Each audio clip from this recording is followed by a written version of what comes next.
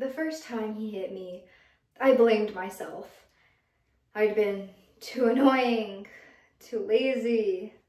I deserved the blow. But it kept happening. It went from one time to once a month to every day. And every time I tell myself, it must be my fault. He would never accept those millions of times when he did. I think I realized pretty early that this was wrong, that the marks he left on my body were not of love, but I had nowhere to run to.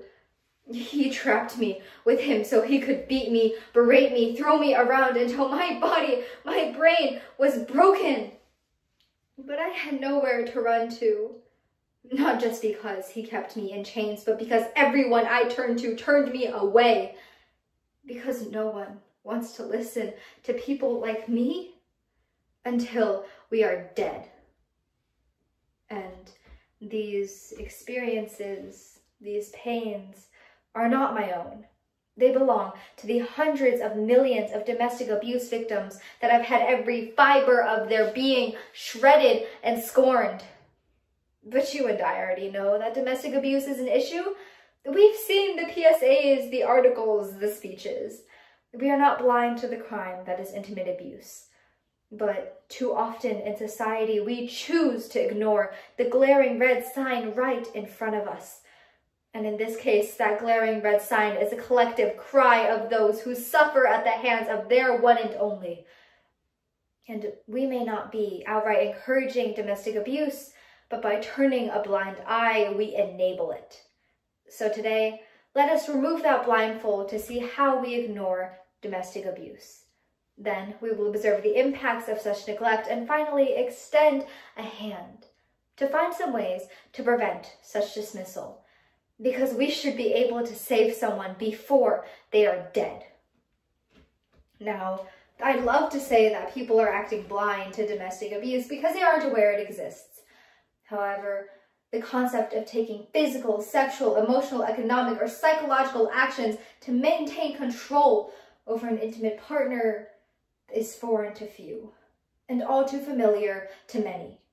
We may be able to sit here comfortably and listen to some uncomfortable speeches, but with every minute that ticks by, 20 more people will fall victim to this crime. And as the National Library of Medicine found, 1 in 4 women and 1 in 7 men will face crushing abuse. And that one person, that could be one of us.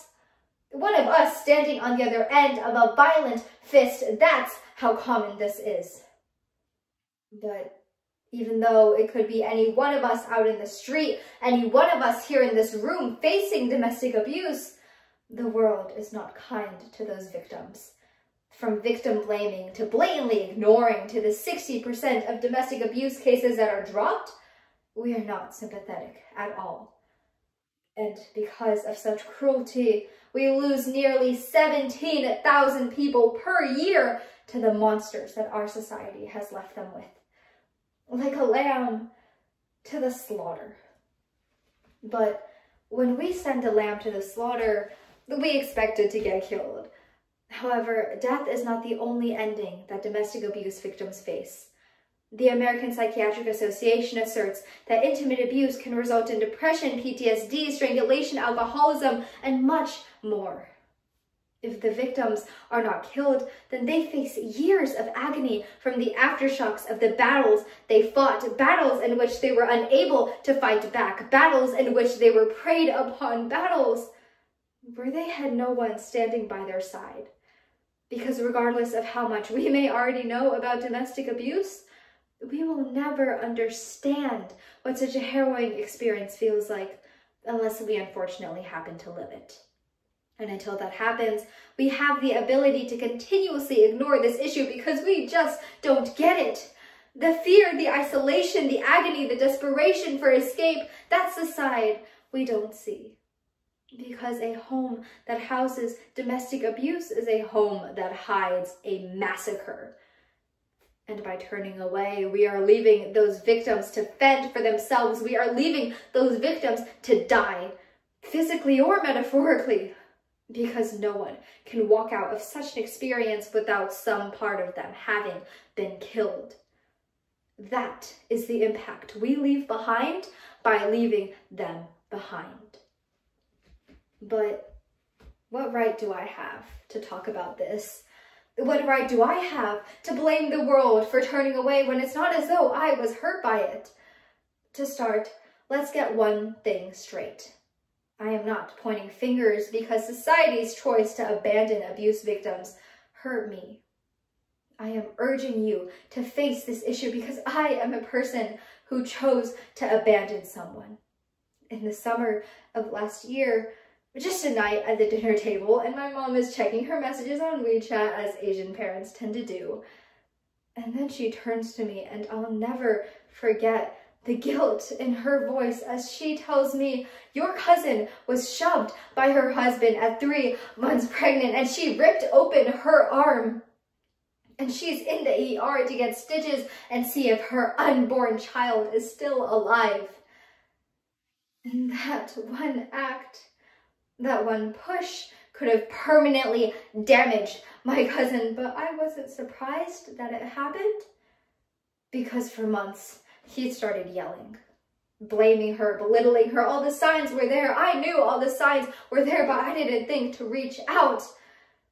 And just as I managed to ignore my own cousin in her hour of need, our world turns away from those victims when they're on their knees, pleading for us to just look them in the eye, to listen. So here I am, begging for you to just listen, because it hurts when someone you love gets hurt. And it hurts when you could have done something, anything, to help them, but you chose to keep your eyes closed and your mouth shut. And as much as I wish I could say that I have a solution to it all, there's no feasible way to eradicate domestic abuse, but that's not a reason for us to neglect those victims. So, first and foremost, let's address the system. It's clear that our laws are flawed if we are letting millions slip through the cracks when they could have been saved. And the best way to fill those cracks is to make it easier for abuse victims to escape. From regulations that require thorough examinations before jumping to conclusions, to broadening conditions for restraining orders so people won't have to get hurt before escaping hurt, there are so many places where all law enforcement could be more open-minded to make it easier for so many more victims. But change isn't only up to the authorities. The University College London studied a community to see if education on domestic abuse improved motivation to respond to victims. And they found that it not only increased the likelihood of support, but also taught people how they could respond. By just teaching this subject, we may be able to rescue so many more people. But what if we don't have the power to change the rules?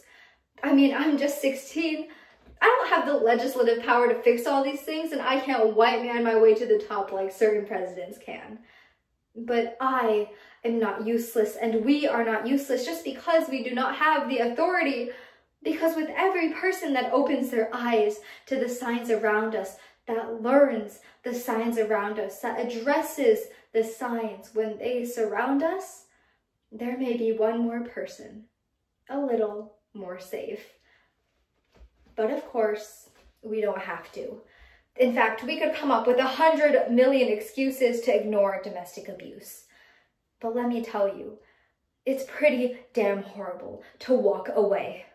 And it's pretty damn horrible to be walked away from. So let's listen to what famed singer, songwriter, and actress Lady Gaga once sang. "I've got 100 million reasons to walk away, but I just need one good one to stay. So let all those who suffer, all those who cry, be our reason to turn back and to stay."